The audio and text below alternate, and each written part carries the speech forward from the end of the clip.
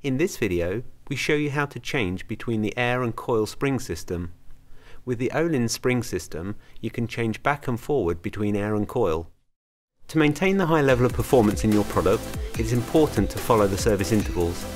At Öhlins.com, you can access manuals and find the specification for your product.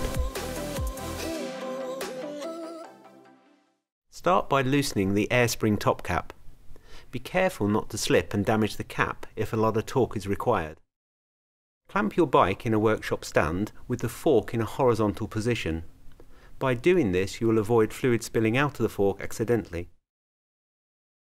Remove the wheel, brake caliper and brake hose. For air forks, you do not need to remove the air. However, you should note the rebound setting by counting the clicks clockwise until fully closed. Remove the rebound adjuster with a hex key whilst holding on to the adjuster with a spanner. Remove the air spring and damper cartridge nuts.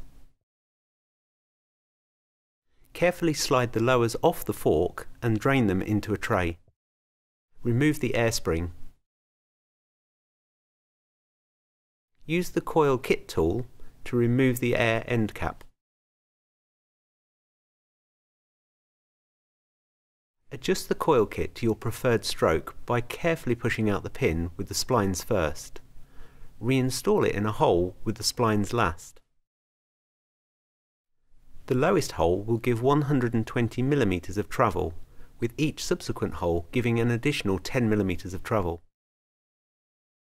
Grease the lower part of the coil spring kit and add the washer. Insert the spring cartridge into the stanchion tube and tighten to the correct torque using the coil kit tool.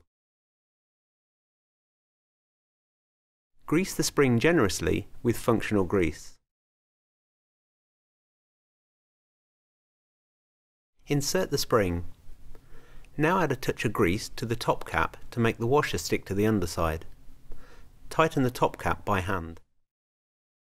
You may need to apply a thread locking fluid to the thread of your top cap.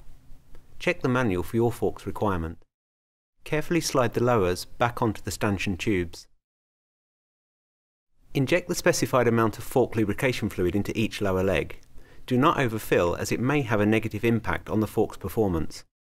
Assemble the nuts and tighten them to the correct torque.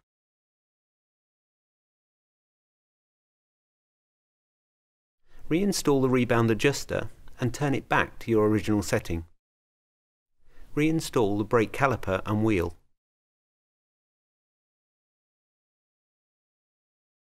Remove your bike from the workshop stand and tighten the top cap to the correct torque. Now you're done in the workshop, it's time to go riding.